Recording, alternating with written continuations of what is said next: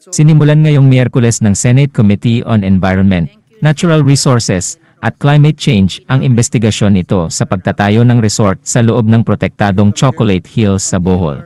Ang imbestigasyon ay bunsod ng magkahiwalay na resolusyon na inihain nina Senators Nancy Binay, Joel Villanueva, Loren Legarda, at Cynthia Villar, gayon din ang privilege speech na ibinigay ni Senator Raffy Tulfo noong March 18. Nauna nang sinabi ni Villar, pinuno ng Chamber's Panel on Environment, na dapat managot ang Protected Area Management Board, PAMB, sa pagpayag sa pagtatayo ng Captain's Peak, ang viral resort na ngayon sa Chocolate Hills. Nagtataka ako kung paano nakadaan ang resort na iyon sa PAMB, ani Villar noon. Parang hindi nila naiintindihan na ito ay isang protektadong lugar, dagdag niya. Ang panel, sa isang mabilis na tala na ipinadala sa media, ay nagsabi na ang pagdinig ay naglalayong imbestigahan ang iba pang mga protektadong lugar sa Pilipinas na sumasailalim sa pagsasamantala at paninira.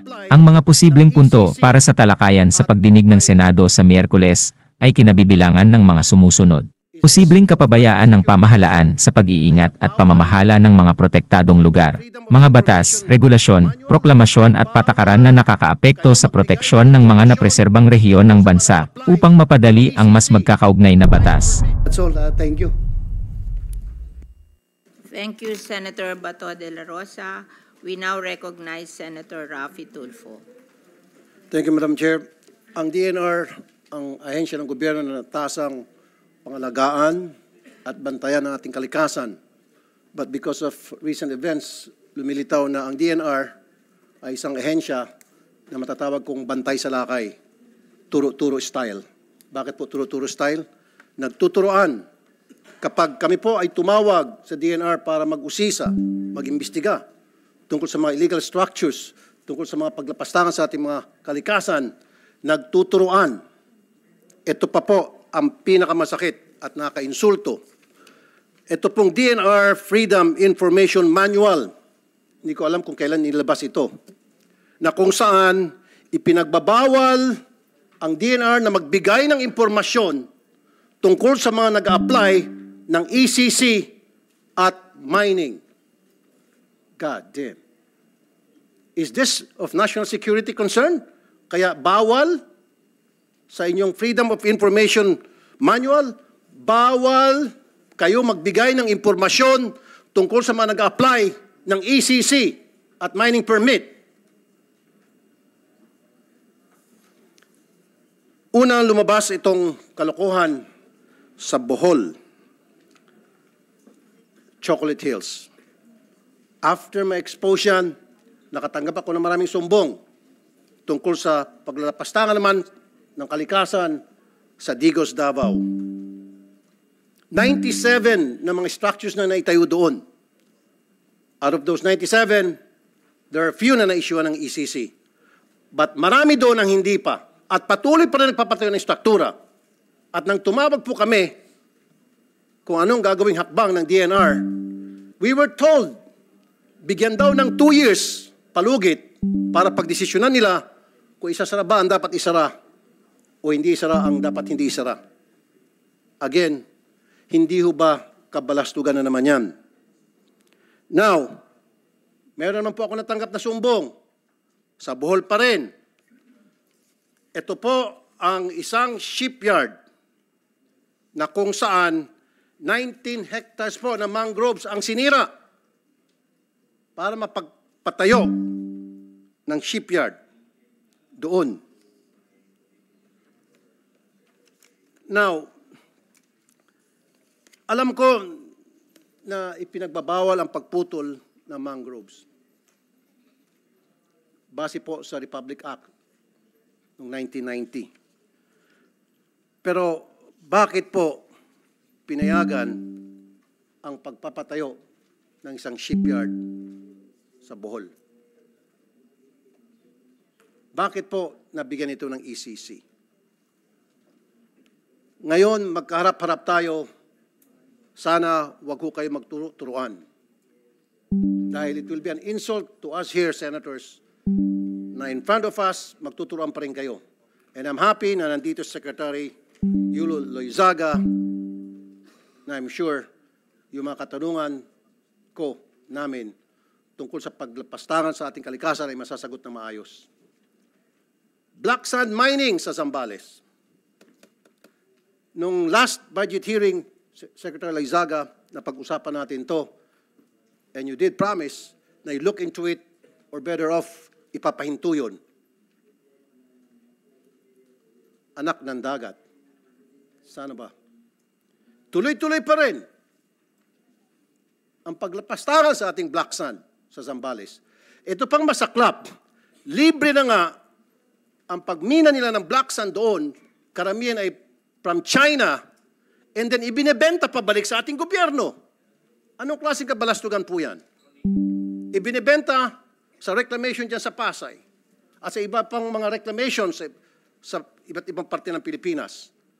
Kumuha sila ng black sand sa karagatan natin and then, ng libre, ibebenta pabalik sa atin. Hindi ba kalokohan po yan?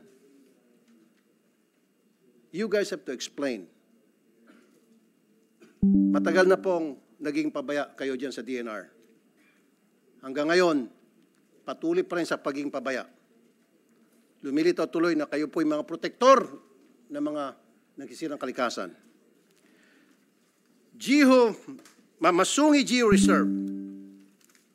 Bakit po nabigyan ng ECC ang Rizal Wind Energy Corporation o Vina Energy? Napakatagal na po na problema itong sa Masungi Geo Reserve. Hanggang ngayon, di po marisulba-resulba. Bakit? Sa ngalan ng ano? Sabi pa nga nila sa kanto, baka sa ngalan ng Tito Vic and Joey. Yung tatlong muka sa isang papel.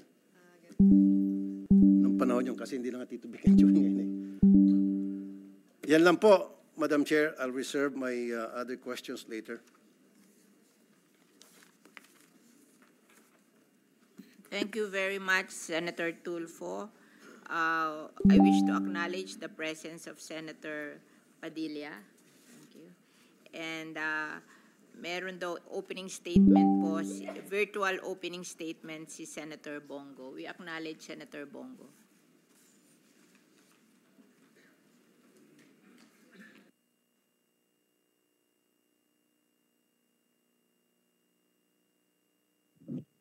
Mamaya na lang po ako magbibigay ng statement.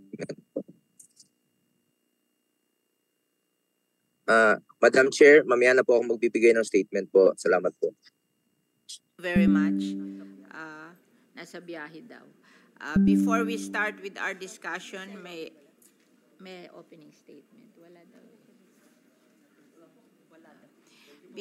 Thank you. Before we start with our discussion, may I first call on the committee secretary to put an oath the resource persons. Senator Robin Padilla. Good morning. Honorable members of the Committee on Environment and Natural Resources and Climate Change and the Committee on Local Government. Colleagues in the DNR and co-workers in government, good morning. May I respectfully begin by thanking the two committees for initiating this public hearing to shed light on the reported exploitation and defacement of certain protected areas. This was highlighted by the recent discovery of a resort structure within the Chocolate Hills Natural Monument, a 13,994.95 hectare protected area and recognized UNESCO Global Geopark.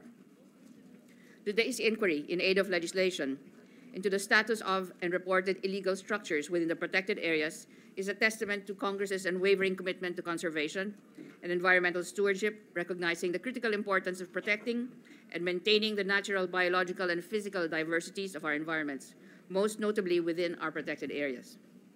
These protected areas serve as vital sanctuaries that support the web of life that consists of unique diversity of biological life and the land, air, and water that sustains them.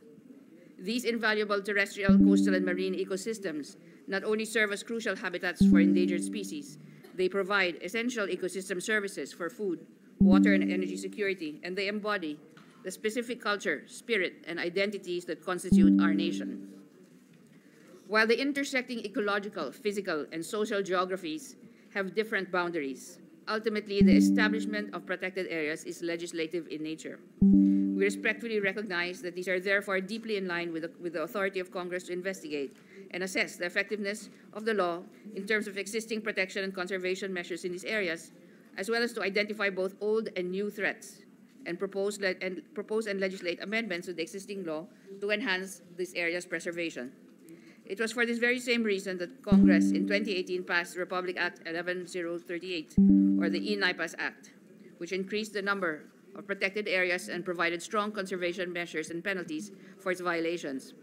However, in the past 4 years since its passing, the DNR has sought to implement its rules and regulations, contending with realities on the ground, including disasters and the pandemic.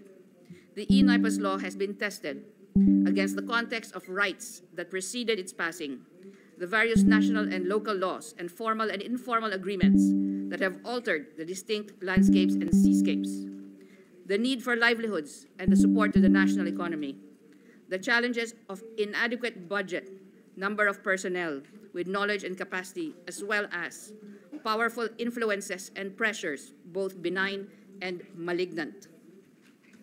The Chocolate Hills was established as a protected area by RA 11038. It is a symbol of our national heritage, and this has become under scrutiny due to the construction of a resort facility that may have overstepped, in fact, legal and environmental boundaries. The Chocolate Hills are not only a figure of our nation's natural beauty, but also proof of our commitment to conservation. The presence of the resort facility undermines these values and threatens the integrity of the natural monument.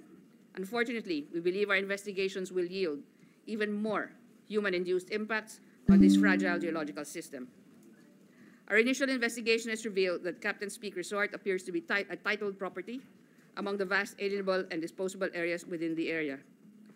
Not only is there one title, or two, we have discovered there is a third title involved. Its construction and operations are without the necessary environmental compliance certificate, a clear violation of the NIPAS Act and the Protected Area Management Board resolutions that have been issued. The DNR is also investigating various environmental violations, including those related to the Clean Water Act. On March 14, 2024, our regional offices have issued an indefinite cease and desist order against Captain's Peak Resort. Because of this, however, it has the effect of loss of livelihood. We have now also facilitated the enrollment of the displaced employees of Captain's Peak into the Doles Tupad program in order to tide them over in the meantime while this process is undergoing. This is a process, together with Dole, that we hope to be able to replicate in other situations where there will be displacement. These actions and the continuing investigation of the PA demonstrate our commitment to enforcing environmental laws and preserving the integrity of the Chocolate Hills Monument. To date, there are 248 protected areas, as mentioned earlier by Madam Chair. These cover 7.4 million hectares. Given the vastness of this area, we humbly acknowledge the enormous challenge that the department has in addressing the conservation and protection of our biodiversity from species loss, given as we must take into account the impacts of climate change, human activities which may alter land and sea and coastal use, and bring about pollution. This mandate must be fulfilled by the DNR despite its resource limitations to ensure compliance and our limited enforcement capacity. Nonetheless, under this administration, we remain steadfast. When I assumed office in 2022, I made it clear that the continuing preservation of the country's indigenous species as part of our natural heritage, and at the same time, we must harness these resources for the benefit of our country, would be one of the key elements of the department's shared vision. In closing, the department is fully aware that what